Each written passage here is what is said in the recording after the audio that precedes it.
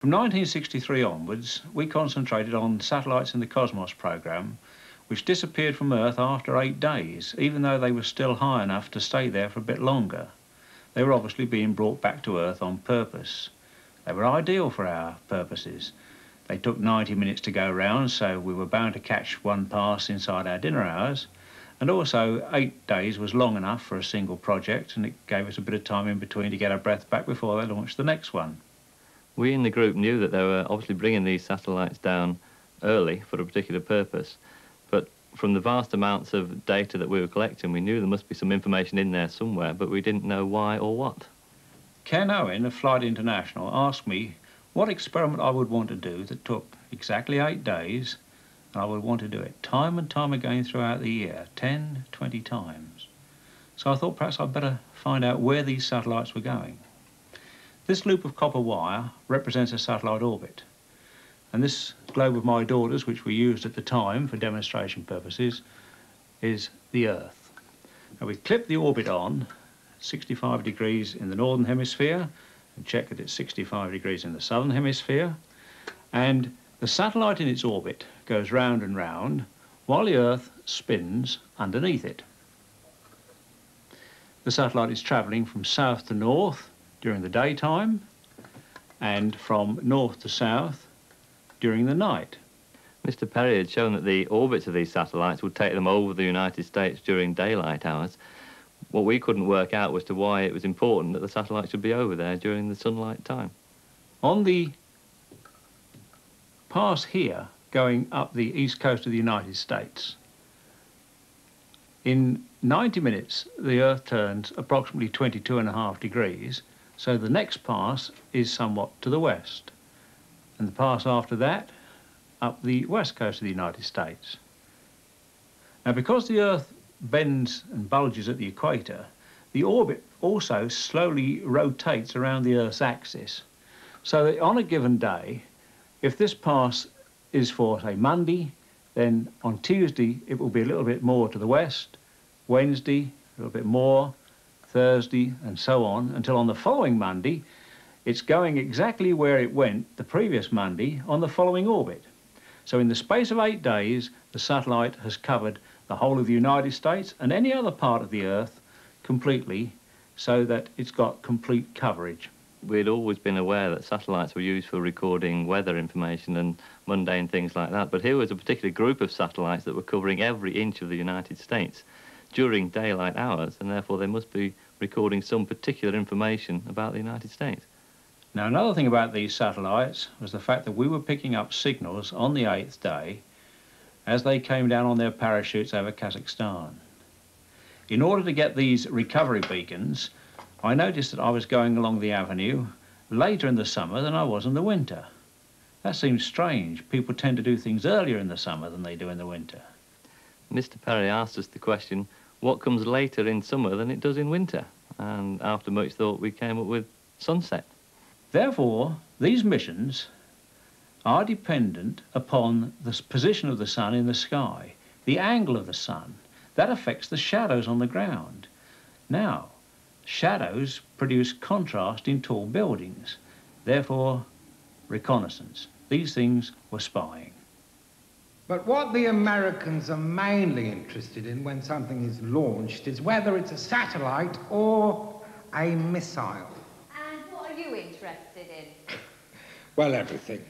I mean, every single little thing about them. Could you tell us, do you get any financial assistance in providing apparatus for this research?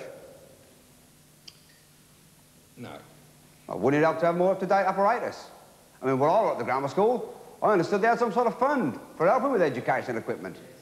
Couldn't you, Mr. Slater, apply for that? We did. Once.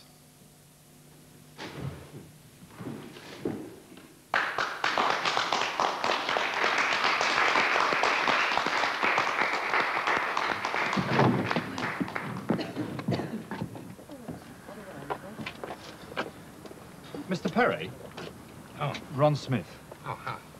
In the manned satellites, are the voices transmitted on the same frequency as the bleeps? Well, yes, they used to be, but nowadays it's starting to get a bit more complicated. They've introduced this frequency shift keying, which is now not even regular. So what we get here is only part of the Doppler curve. Now, Slater may be working on a shoestring, but he's very good at making sure that all the signals are there. No, the bottleneck's with me. What I need is a whole team of mathematicians ready to process all those figures. I was very interested in your talk. Ah, so you teach physics? No, no. I'm a computer programmer. Are you? Who for? Co-op corset factory. Corset factory? Yeah. Hey, listen, about this computer. It's an Elliott 803. It's a beautiful thing. It's just sitting there, eating its head off, you could say, because it's underused. You know what I mean? If you wanted to send me a set of those numbers in the morning, I'd have them all processed and ready for you by the same evening. Take you months on a calculator.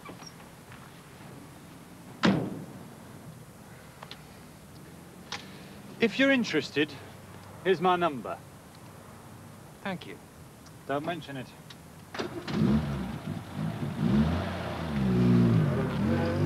This was just what I wanted. Thank you. Thank you very much. The space program was growing, and this enabled us to grow with it. It wasn't so much that the computer saved us time, it's that in that time that we saved, we were able to do more things and look at more satellites. Without a computer, we would have been left behind.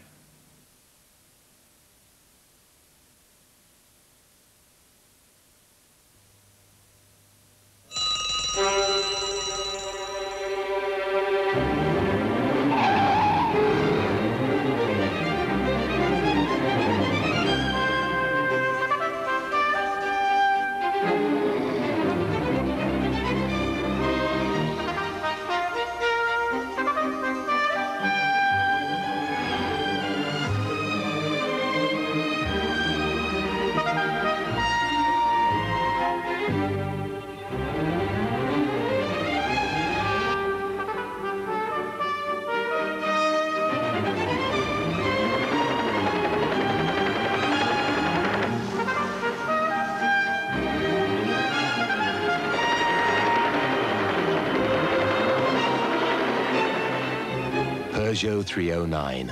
The reality is even better than the dream. Peugeot, the lion goes from strength to strength.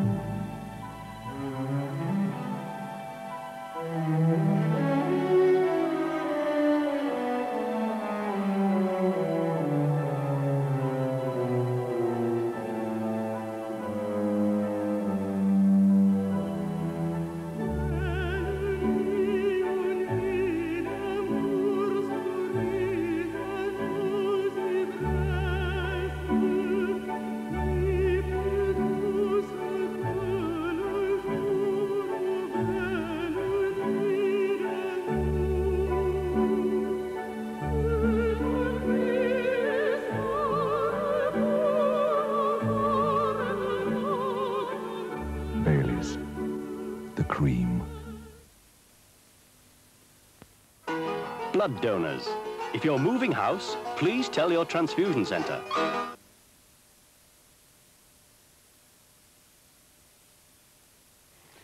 In October 1964, there was a story on the front page of the Daily Telegraph, manned Soviet space shot expected soon. So that morning during physics practical, we tuned the radio to 19.995 megahertz, which was the frequency for Russian manned spacecraft. Right, run and get me Mr. Slater, will you?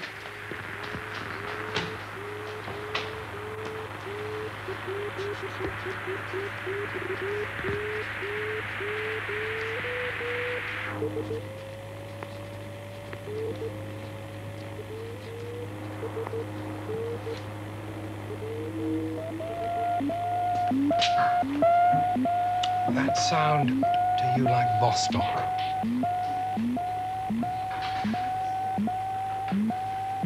Sounds like Vostok.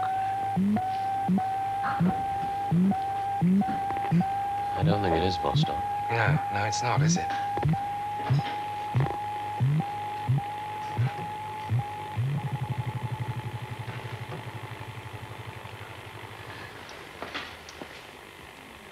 You going to tell Slough?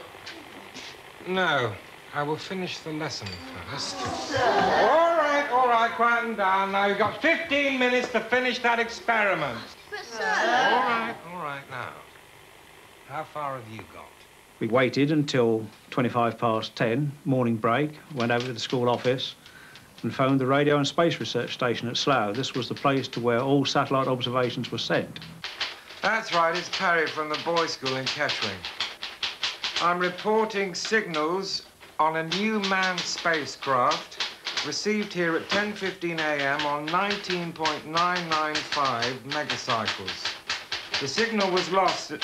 What? Shh. No. I thought you might not be aware, that's why I'm phoning you. No, I know what Electron 1 sounds like, and besides, Electron 1 has never transmitted from that frequency. What, Cosmos 46? This man's a complete moron. 46 was brought down a week ago. So I put the phone down, especially as I was paying. I hadn't got out of the office when the phone went. Hello, Kettering Grammar School. Yes, will you hold a moment? Mr. Perry, it's for you. It's the Kettering Evening Telegraph. Thank you. Hello? Oh, Dick, hello, yes. Oh, good, they've announced it. Triple Man. Yes, I knew all about it. I've just phoned Slough, but they had some clot on the other end. No, I will not ring them back. They'll soon find out that I was right. Here was the professional-amateur conflict. If they were unaware of it, it didn't exist. But we knew. We'd heard it. It was even better the following day when the Daily Telegraph reported that Jodrell Bank, the University of Manchester's radio astronomy place, which had done all the early work on spacecraft, they'd failed to get voices. And we'd actually had voices 4.5 hours after our first signals, where Komarov was saying, well, Ya Rubin, Kakslasisha Minya Prayom, I am Ruby, his call sign. How do you hear me? Over. There's no point in putting spacecraft into orbit if you can't get information back from them. And the science of getting this back is called telemetry, measurement at a distance. So all these bleeps that we've been listening to contains information. Some of these from things like the Soyuz, the manned spacecraft, Sputnik 4, you heard it go brrr. That tells the people on the ground where to start measuring from. It's a synchronization pulse and tells you the beginning of what we call a frame. Each frame contains so many words. So